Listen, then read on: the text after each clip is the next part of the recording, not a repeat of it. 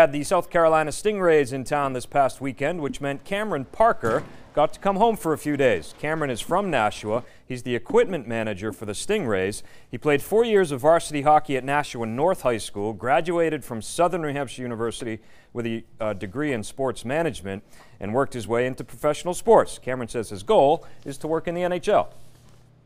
I love it.